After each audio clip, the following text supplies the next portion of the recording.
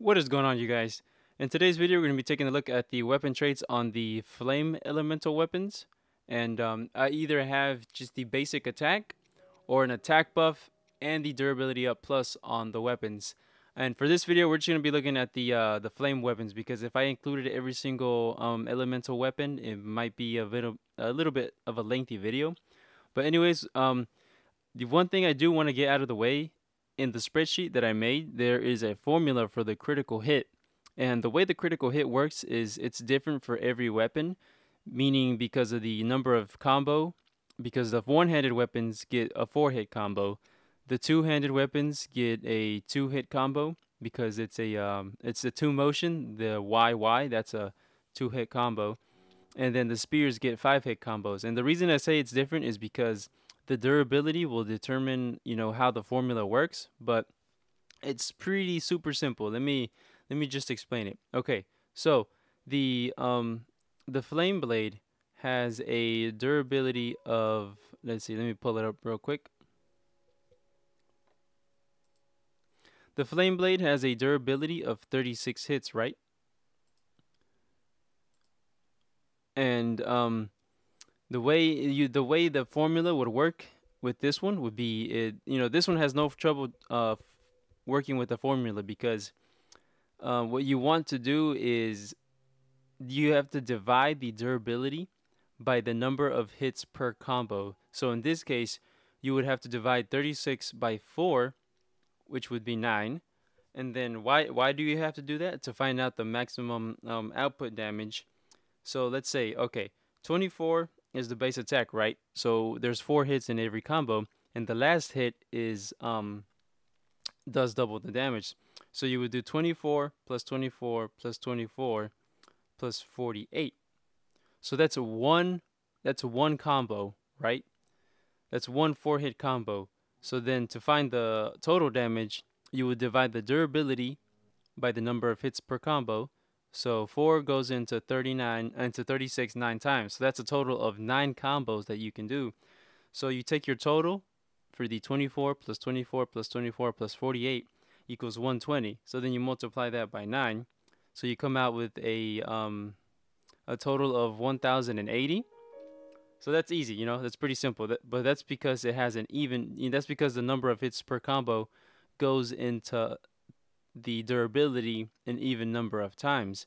Now let me explain it with the if there was some remainders left. Okay, so the Frostblade has a durability of 30, and it has a number of it has a 4-hit combo. So, but 4 can only go into 30 in an even number of 7 times, because 7 times 4 is 28, right? So what you do is you do 20 plus 20 plus 20 plus 40. So that's your, for your 4-hit combo. And you do times 7, because 4 goes into 30 an even number of 7 times, right? A whole number of 7 times. So you get 700. So then you're left with 2 hits. But remember that the last hit always does double the damage. So what you do is you do plus 20 for the first hit, and then you do plus 40 for the last hit. So you come out with 760. Now, the formula is, I read it out so where you can just input the number and it should work out just fine. But if it doesn't, then you're just gonna have to manually do it out, meaning that you're gonna have to write it out, I guess. And just remember that we're not talking about decimals when we divide, meaning 30 divided by 4. Yeah, it's not technically 30 divided by 4 is 7.5, but we're not using, fractions or decimals or anything. We're using whole numbers. So 30 divided by 4 is a whole 4. So you want to look at it at a different point. You want to look at it as how many times does 4 go into 30, an even number, or a whole number of times. So 4 times 7 is 28, right? And then you divide, and then you have 2 hits left. And then, so the first hit, it does normal damage plus 20, and then the final hit does plus 40, because it does double the damage, because it'll break. So if the formula confuses you a little bit, just look at it that way, and you should have no problem reading it, and then maybe you'll understand it eventually. Okay, but enough rambling. Let's get into the actual video. As I said, we're just going to be using the flame weapons, and in the next videos, we're going to be using the other ones, obviously. But yeah, let's go ahead and get into the video.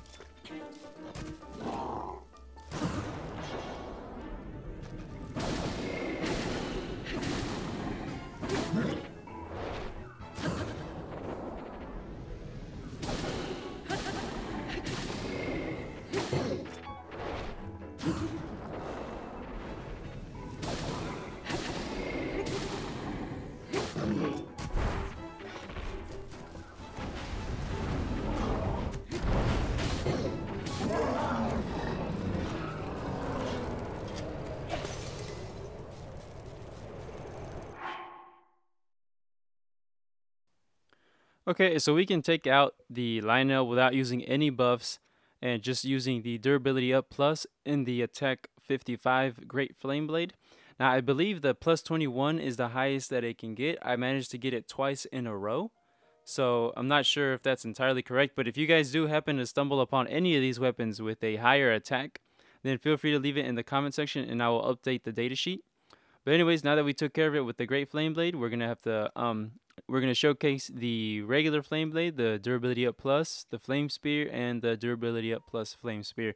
See if those can take them out without needing any attack buffs.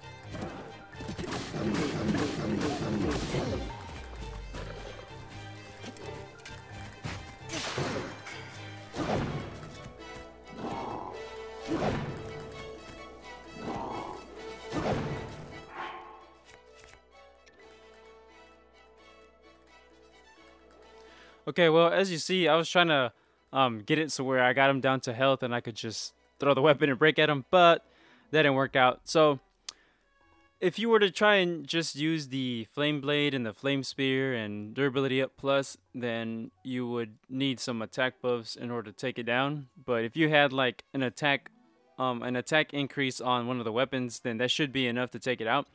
But in this case, we weren't able to take it down with just the weapons themselves. But yeah, that was it for this video, you guys. This was the weapon traits for the flame weapons. If you did enjoy it, show your support, leave a like, all that good stuff. But as always, thanks for watching, and I will catch you next time.